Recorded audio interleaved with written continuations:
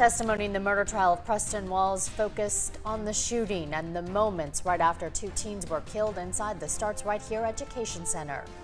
Good afternoon, I'm Gionni. I'm Erin Kiernan. Thanks for joining us. The prosecution called to the stand the medical examiner who testified about how many times the victims were shot. The two killed were 18-year-old Gionni Dameron and 16-year-old Rashad Carr. The medical examiner stated that Carr was shot 9 times, Dameron was shot 13 times.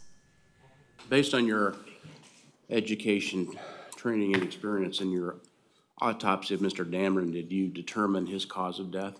Yes, I did. And how did you classify his cause of death?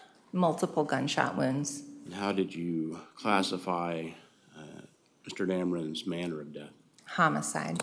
The Starts Right Here building would be over here, and then what we observed on that video was...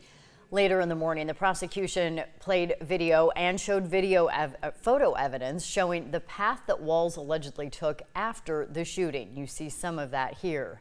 That was into the parking lot at Principal Park. And there was also a video of him running from the school and past nearby businesses to get into a getaway car. Police were able to follow the getaway car with evidence obtained from Instagram accounts.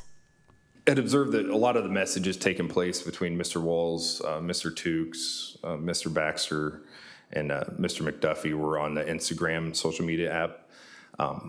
There's a messaging portion on there similar to like a Facebook Messenger. So I requested a preservation request on those accounts, which more or less is a law enforcement request to that business, which would be Meta, is the parent company for Instagram, to preserve those accounts pending the issuance of a search warrant. And that is. The investigation also revealed a bullet was shot through the wall of Starts Right Here School into offices next door.